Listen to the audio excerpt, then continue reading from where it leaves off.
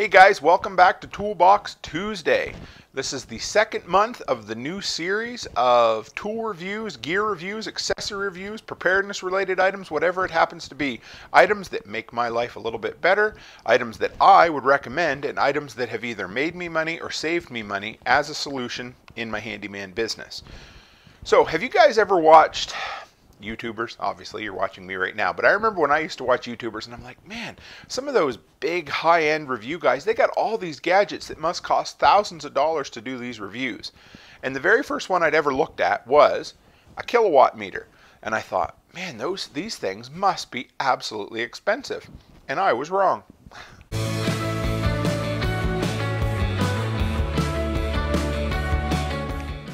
Alright guys, real quick before we dive into the review, you probably know this, but if you go by toolmantim.shop, you will see a listing of my today's tools that I have recommended, that I've done write-ups on. You'll see a list of all of the Tool Time gear reviews and the Toolbox Tuesday items, so you can check them out, get a little more information, find out what solutions that I use. And you can go to Amazon from there, check them out, and if you like them and you buy something, I get a small commission, so thank you for that, guys, and that helps support the content that I put out. So let's dive right in. Like I said, for a long time, you guys know I'm into preparedness, and I always wanted to have, or at least I remember experts talking about getting a kilowatt meter, or I guess kilowatt's a brand like Q-tip or Kleenex or whatever, but I wanted one of these little puppies. And before I was into doing reviews, just when I started my YouTube channel, just doing my, how to build a handyman business with no money type series. So this was really not related to my channel or my content at all, but I wanted to have one of these so that I could know basically how much power something actually used so that I wouldn't top out or run out my generator, because that's very important. You need to know in an emergency what you can run, what you can't run, and then you can tweak things so that you can be yet just a little more prepared. And this little gadget here surprised me. Honestly, I never looked them up before, but I kind of figured a kilowatt meter, a watt meter, whatever, would be like a specialty tool that would be like $100. But you know what? I checked this morning. This is $16 and something American. So it's usually under $20 American. It's under $30 Canadian. Now, I don't ever make any guarantees on prices. Things go up or down. But if you look on the history of these, they stay under the $20 range. Now, they rebrand them all the time. I bought this one a year ago, and it's called, I don't even know if I can pronounce that, Kinkria or something like that.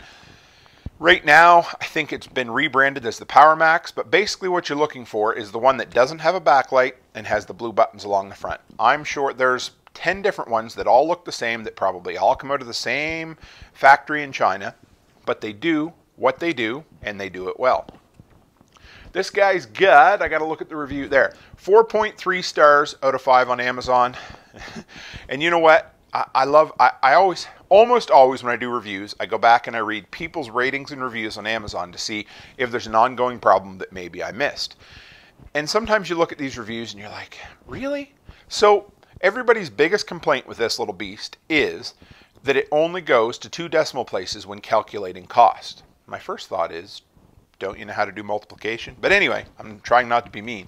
But what this thing does, so you plug it in. Of course, it's got a regular 110 outlet.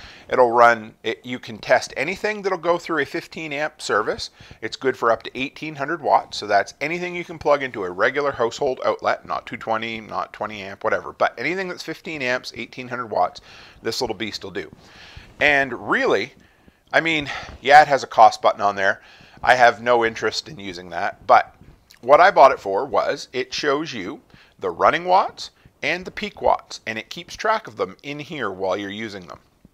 And that's what I really like, because sometimes you can plug in a freezer or fridge and it's not running right now, or it's running just a little bit, or it's it hasn't kicked on. But what you really want to know is what is that wattage when it kicks in, because it always seems to be 1.5 to 2 times as much, and you want to know.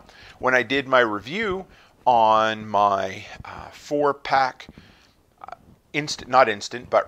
rapid charger from DeWalt, I wanted to know what the absolute peak wattage was, because I want to be able to run that rapid charger in my truck on an 800 watt inverter with 4 of the biggest batteries I have on it. And I ran it, and that thing peaked out at 600 watts. And running watts was down around 400, so I should have no problem running it on an 800 watt inverter. So yeah, so to me, the two complaints that most people have are no backlight, and yes, it is a little bit dark to read, but for $16 American, how can you go wrong? Turn your flashlight on your phone or just bend down and look at it.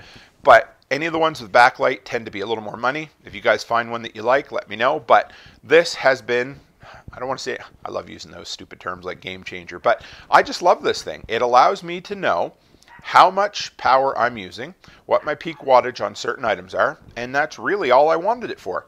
And like I said, the other issue that some people had was that they couldn't calculate properly the cost of electricity, because on your bill it goes to like 4 or 5 decimal places. And I thought, well, you know what? Just allow it to run, figure out the total amount of power, because that's what it says in here. It keeps a running total for you.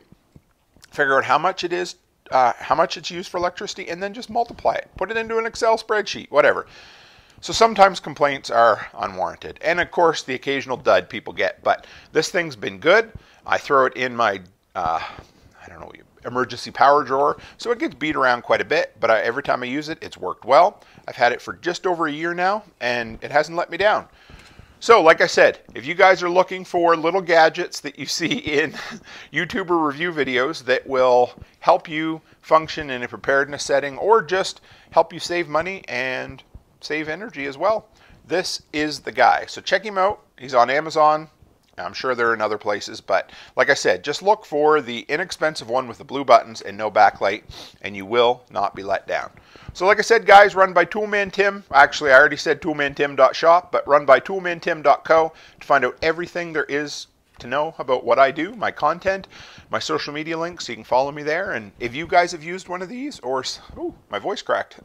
If you guys have used one of these and you want to let me know what you think, or if you have a brand that you like as well, let me know.